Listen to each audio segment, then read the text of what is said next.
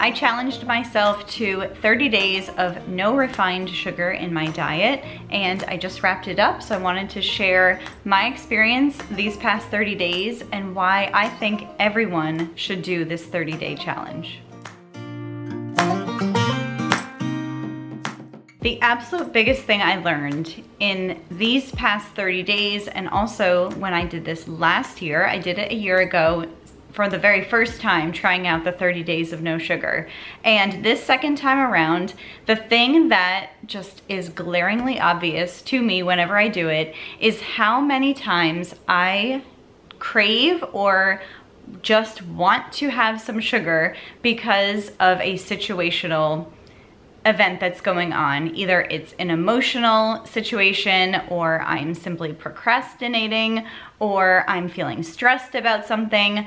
That is when I tend to want to have some sugar. And it's never more obvious to me than when I'm challenging myself to not do that and to have to say no to that craving. When you're not allowing yourself to numb your feelings with sugar, it truly forces you to acknowledge what the problem is and take more reasonable and more effective steps to overcoming those feelings. So if I'm procrastinating, I know instead of eating something and just delaying the inevitable, I should write down steps, some actionable steps, drink some water, and just make a little improvement towards that goal that I'm working towards. If I'm stressed about something, again, go for a walk, take a nap, something other than sugar, because it is not gonna fix any of my or your problems, and it's only gonna make you feel worse. Which leads me to the second thing that is truly eye-opening for me in doing this challenge, is that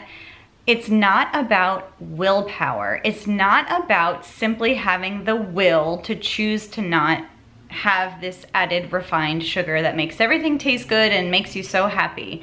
Because biologically, our bodies do want fuel. And if we are not giving our bodies the fuel that it needs, then we're going to crave things. Something else I really found fascinating that I was researching in the past 30 days is about how our gut health affects cravings.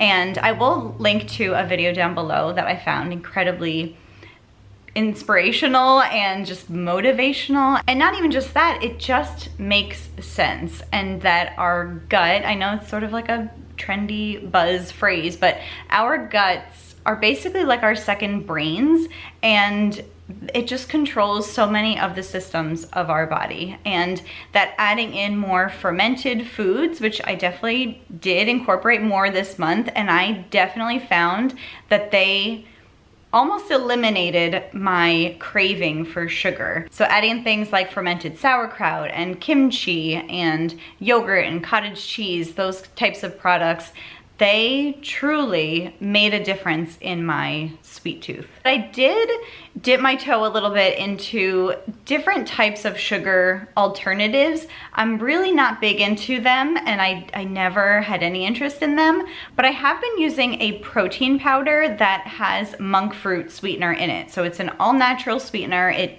doesn't have any sugar, but it gives that sweetness to the protein powder. And I've been making pancakes and putting it in smoothies and, you know, just making different things, adding it to different things, putting a little scoop in some Greek yogurt.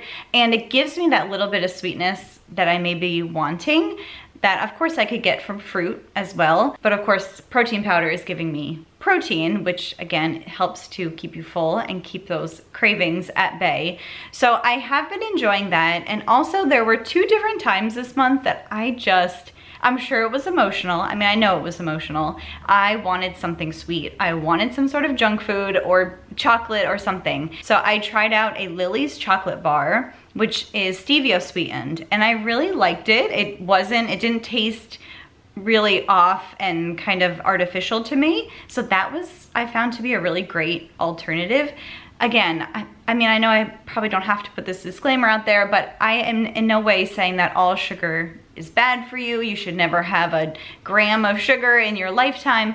I'm just really trying to see what works best for myself and just keeping things stable and not feeling the craving for sugar, but again, just choosing to have sugar. I want to just choose to have some chocolate instead of feeling like I'm out of control and I, have to have it. When I set out for this 30-day challenge, I mentioned in my goals that I wasn't gonna focus all my attention on what I wasn't having, but really truly focus on what I will be having and the meals that I will truly be enjoying. And that has been the key. After I did it last year, it really set me up and reset my taste buds to wanting and adding way less sugar into my diet throughout that whole past year. But of course, then we got into sort of like the holiday season and Christmas, and then we were in the dead of winter. I definitely noticed that I was having it more and not feeling good. I wasn't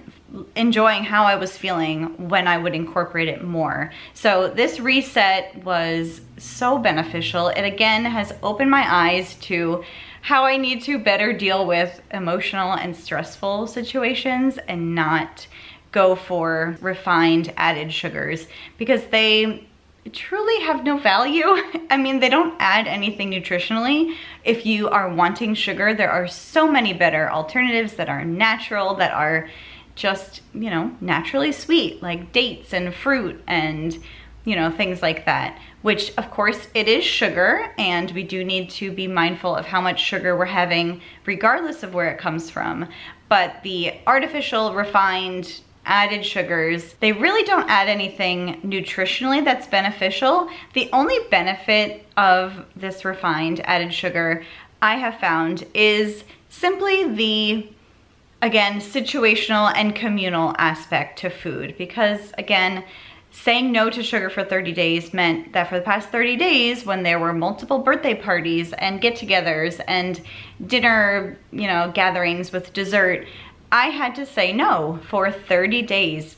Literally almost every single day was something offered to me or presented to me that I had to say no to. And if I wasn't challenging myself and I said yes to every single event because I felt bad or I didn't want someone to think I don't like their food or something like that, then that was 30 days of refined sugar that would have added up. So by doing this reset and just resetting my palate, resetting my mindset to really be aware of that emotional eating, then going forward, I feel like I'm set up so much better to enjoy those communal aspects when there is a dessert or something that is offered. And I don't say yes every time because, again, I know that I feel better when I don't. But if it's something that's incredibly special, my child baked something for me, or it's a really big birthday celebration or something like that, then those times I want to enjoy that food, enjoy that sweet dessert, and not feel bad about it. I definitely think there's different types of personalities when it comes to sugar, that some people can have a little bit and feel satisfied and not go back for more. Personally, that's just not me. I can do it sometimes, but more often than not, if I have a little, I want more. So if I am going to have something that's sugary, I would just rather it have some more nutritional benefits behind it instead of just straight sugar. Again, not a hard and fast rule, just something I want to be more mindful of and I think would truly benefit anyone and everyone. If you are someone that has any inkling or any desire to see how much sugar you consume, or if you, just want to see if you can decrease it or eliminate it for 30 days, I would highly encourage you just to try it. Like I mentioned when I asked you guys if you wanted to do this with me, 30 days just goes so fast. The time is going to pass whether you do it or not. And I just can't see any negative benefits. Of course, I'm not a doctor. So if you have some sort of medical need and you have to have, different types of sugar, that's a different situation. If you did take on this challenge with me, I cannot wait to hear from you down in the comments. I know I'm about a week early from when I announced it, I was already a week into it. So if you still have some time left to go, I encourage you to keep going and to really see it through, see that you can do it and really reap those benefits. So definitely let me know in the comments, are you currently going through this? Have you ever done this before? What was your experience, or what are you experiencing right now? I would love to encourage you or just hear about how it is going for you. So thank you so much for watching. If you are new to my channel, be sure to stick around and subscribe, and I'll be talking to you soon.